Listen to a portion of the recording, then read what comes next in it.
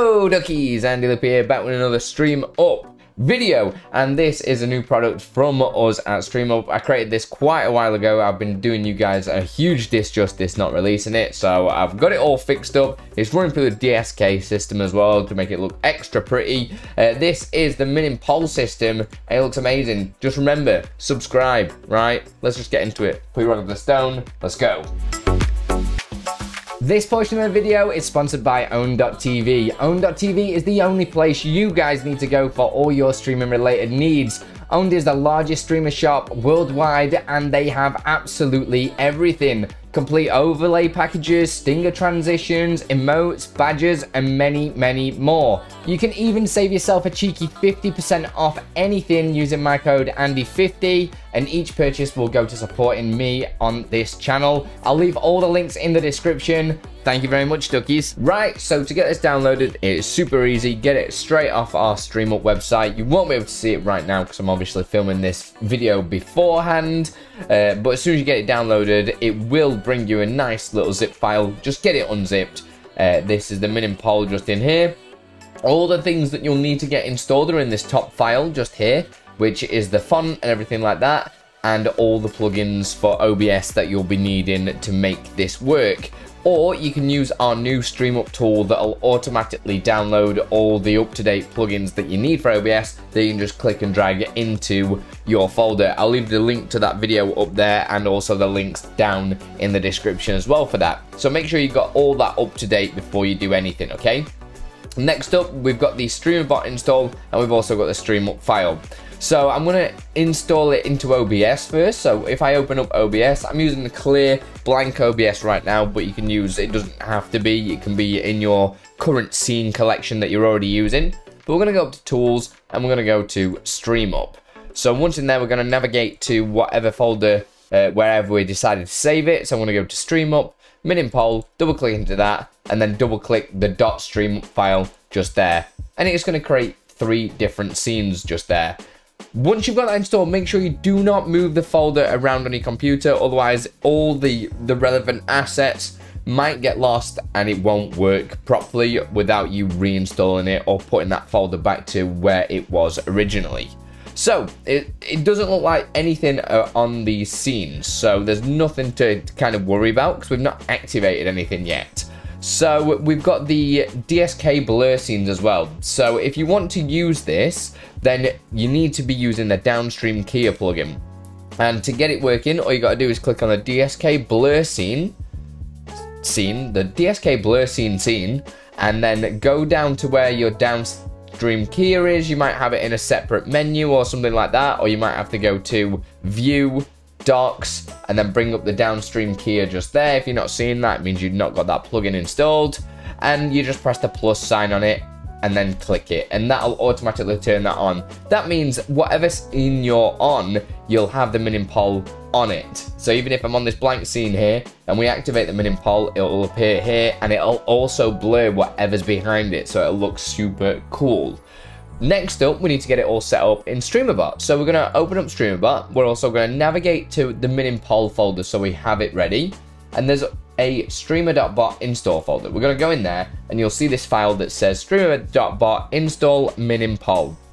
We're going to go back into StreamerBot and go to your Actions tab. And then we're just going to right click on the left hand side and press import. Once on this screen, all we need to do is click and drag this file into the import string, and it's automatically going to kind of fill everything out for us. So we don't have to do anything, we don't have to untick anything here or anything like that. We just press import, and on the left hand side you should see another section here saying Stream.Up widgets, Minim poll, and there's 3 different sections there. So we need to set this up. So we're going to go up to Twitch, and then we're going to go down to the poll tab. That should be the first one that opens anyway. Go to created, we're going to click on that, scroll all the way down to wherever your Stream.Up widgets Minim poll is, usually in alphabetical order, and we're just going to press the created action. So press select, and then we're going to do updated, scroll all the way down, and you name it, we press the update action, and then we do the completed action, which right down here we've got Minim poll complete action, select, and that's set up ready to go now. The only last thing that we need to do before it's fully going to work is go back to your Actions tab. So we're going to select the complete action on the left hand side, and on the sub actions on the right you should see a folder that says check winner. We're going to open that folder and go to this execute code check winner and double click into that. This will look pretty complicated. We're not going to do anything complicated. We're going to press compile and you'll see all these errors have popped up. So we're just going to go to references tab and we're going to right click and press add reference from file. And we're going to just type into the bottom here, system.core, and it should autofill with system.core.dll, and then we're going to press open.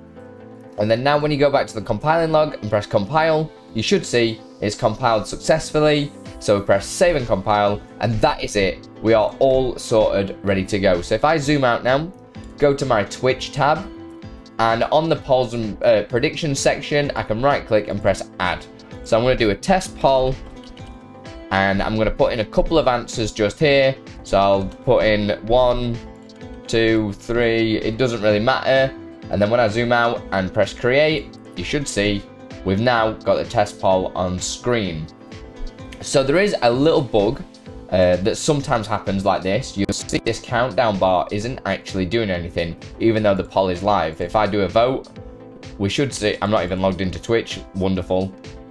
You should see everything else still animates perfectly fine, and then it'll animate off screen, but the second time that we use it, everything should work perfectly fine this time. So I'll do test 2, and I'll just do some other answers, blah, blah, blah, blah, blah. I'll use all the answers, press create, and this time everything is working just fine. It only happens sometimes. Certain filters just don't activate straight away, so on the second time round it will always work, and now it'll work forever. You don't have to do like a test one to start with. It's only the first time it ever gets used, and that's it. It all animates, it'll fade out as well, and that is all ready to go.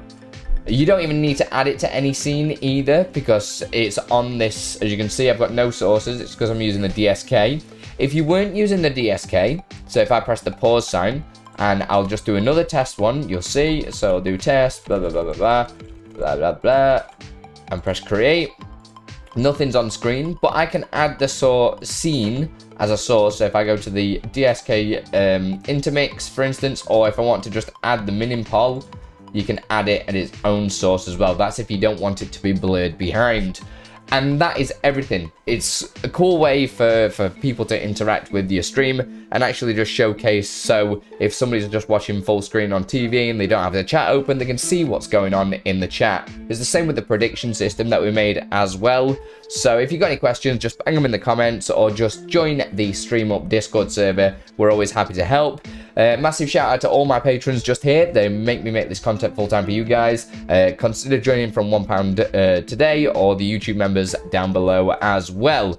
And hopefully you'll enjoy one of these videos here of another StreamerBot product that will enrich your stream. Alright, put your rock with the stone. I'll see you in the next one. Much love.